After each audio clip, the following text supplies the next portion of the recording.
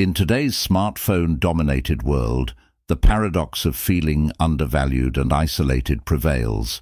It's like our voices echo into an endless digital space, longing for recognition and appreciation from our loved ones. But what happens when our attempts at connection go unanswered, and our presence in others' lives feels more like a convenience than a necessity?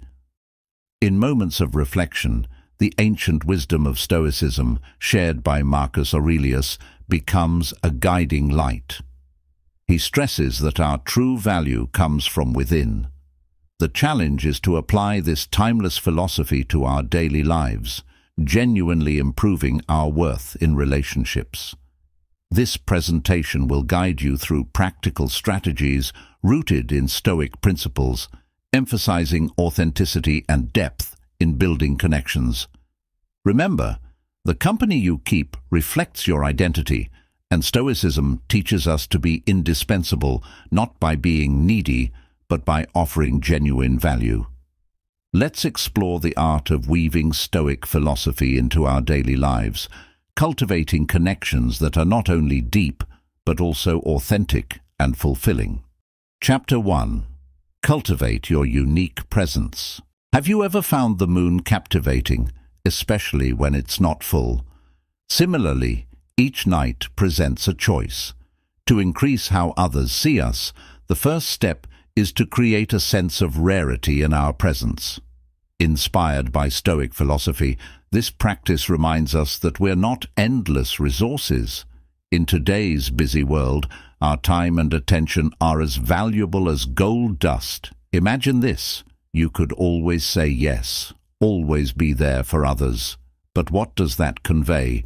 It loudly says, "I'm always available," turning you into a convenience store instead of a treasure. Now, shift your perspective. Envision yourself as a rare book in a library, accessible but not always on display. Let people feel your absence. This isn't about playing hard to get. It's about genuinely valuing your time.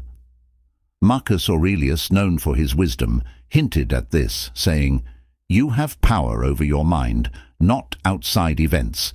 Realize this, and you will find strength." Here, the focus is on valuing yourself internally before seeking external validation. Achieving this practice requires a delicate balance. It doesn't mean being distant or cold, but fostering a healthy self-respect. By responding selectively rather than instantly, you convey, "I value my time, and I hope you do too." This doesn't mean ignoring people. It means engaging thoughtfully. Make your yes more powerful by not hesitating to say no. Your presence and attention should be seen as a gift, not an expectation. Embrace this practice. See yourself as a rare comet, not just another star. Recognize that your time and attention are priceless. Invest them wisely. As you do, you'll notice a change. People will begin to appreciate your presence more because it's not assumed. It's a gift. This is the start of being more valued, by first acknowledging your own worth. Treat your time as a hidden treasure, knowing it's the one thing you can't create more of. Chapter 2. Embrace selective availability. Stoicism isn't about always saying no. It's about making sure your yes aligns with what truly matters to you. Imagine your day as a canvas, and your time is the paint. Would you let everyone else decide how to paint your life, or would you take charge and decide what's important? Saying no sometimes is like setting boundaries. Think of these boundaries as riverbanks guiding your time and energy where it really counts. By not always being available, you teach others to appreciate the time they spend with you. It's like being a rare book in a library. People seek and value you. Your time becomes a gift, not something people expect. This is about living by Stoic principles, mastering yourself by managing your time wisely. Think of your time as a precious gem. Each moment you share is like giving away a piece of this gem. If you give pieces to everyone, you'll have nothing left for yourself. It's not about being a hermit, it's about choosing where your time matters most. Let's keep going on this journey to becoming more valuable and a priority for others. Chapter 3. Maintaining a sense of mystery. The enigmatic practice of embracing mystery is like a silent spider weaving its unseen web. Stoicism, deeply rooted in ancient wisdom, offers keys to this art. It's not about hiding in shadows, but choosing when to step into the light. Picture your life as a novel unfolding, each chapter enticing the reader. Share your story, but keep enough back to spark curiosity, like giving a map with treasures marked, but paths undisclosed. This creates a journey where each interaction peels back layers, revealing more depth to who you are. Stoicism teaches the power of the internal compass, guiding with whispers like, "He who reigns within himself is more than a king." It's not about building walls, but choosing gates for others to enter. By regulating personal revelations, you create an environment where your presence becomes rare and valued. It's a dance between known and unknown, a deliberate choice, not a reckless stumble. Remember, mystery isn't for manipulation, but a strategy for self-respect. It's about knowing your worth and not pouring it out like water to those who may not appreciate its depth. In a world demanding transparency, choosing what to reveal is a testament to self-worth. This approach makes others value you and leads you to value yourself.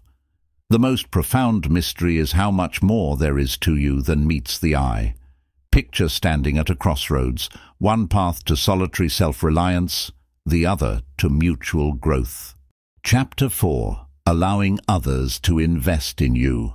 Allowing others to invest in you is a subtle art, not rooted in self-importance, but in enriching lives mutually.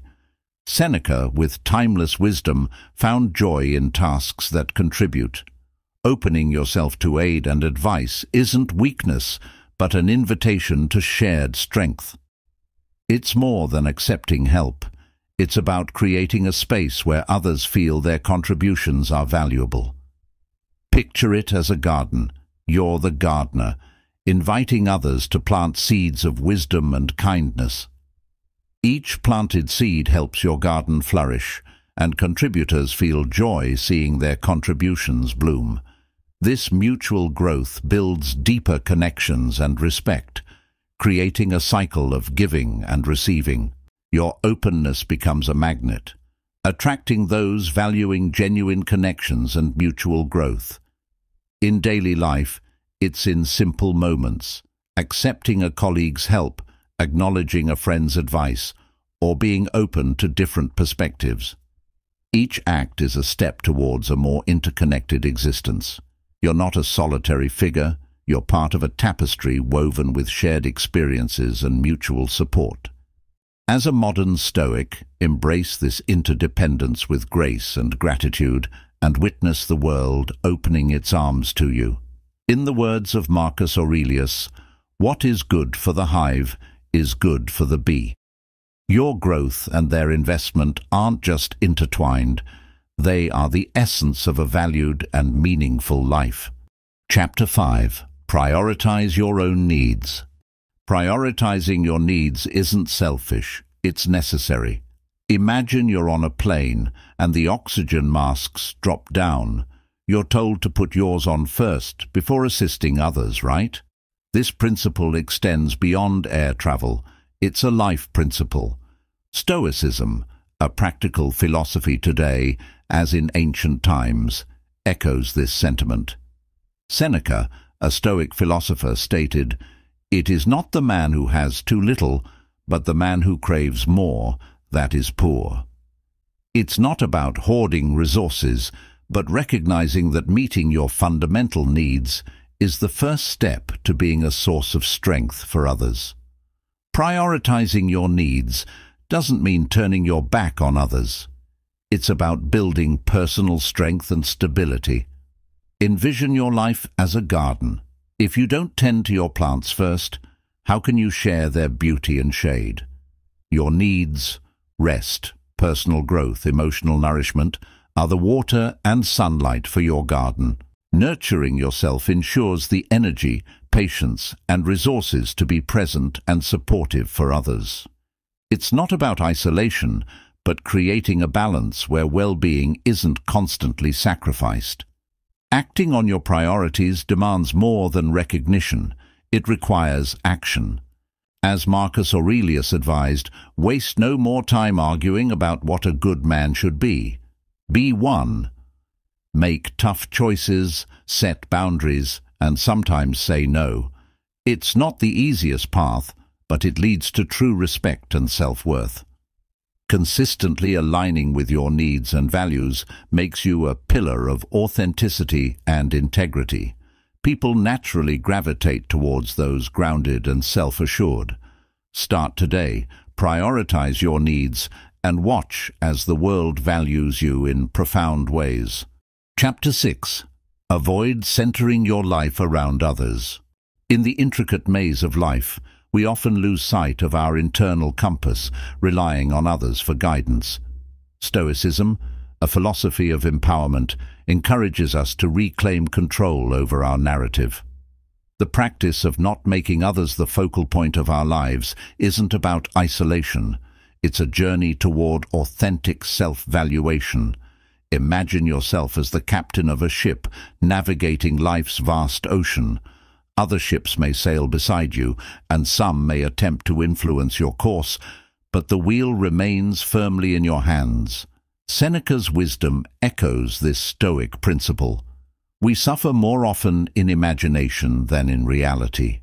By not anchoring our worth in others' hands, we avoid unnecessary storms. Make decisions, set goals, and value your opinions with the confidence of a captain braving the seas.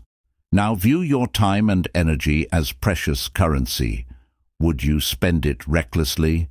Not making others the center of your life is an investment in this valuable currency. Engage in relationships and activities that enrich your soul and align with your values. It's about quality, not quantity. Your time is a gift. Share it with those who celebrate your essence, not with those who demand you fit their mold. Learn the art of selective attention.